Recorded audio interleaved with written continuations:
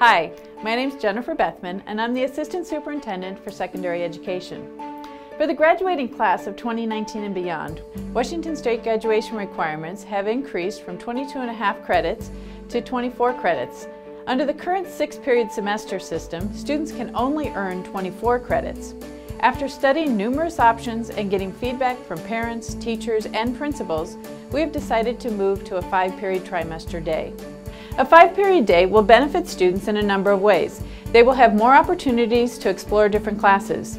They will also have built-in interventions and academic supports that will help them graduate on time. And they will have fewer courses to keep track of during a day. Under the new trimester system, students will have 5 70-minute class periods each day. They will attend 3 12-week trimesters during the school year instead of 2 18-week semesters. Under this system, a student will be able to earn 2.5 credits each trimester, 7.5 credits per year, and 30 credits over 4 years.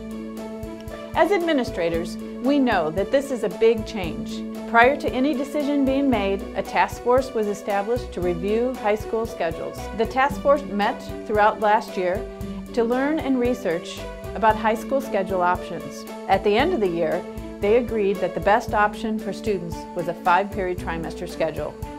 Teacher teams are currently meeting to realign course standards to the 5-period trimester schedule.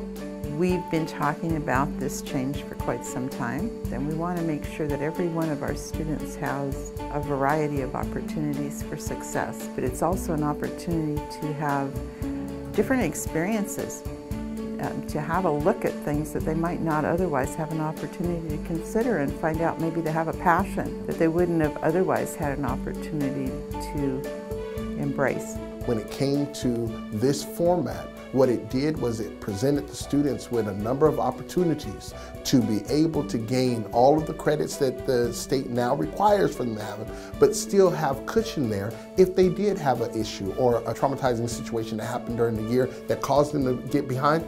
They have an opportunity during the normal school day and the normal school year to be able to catch back up.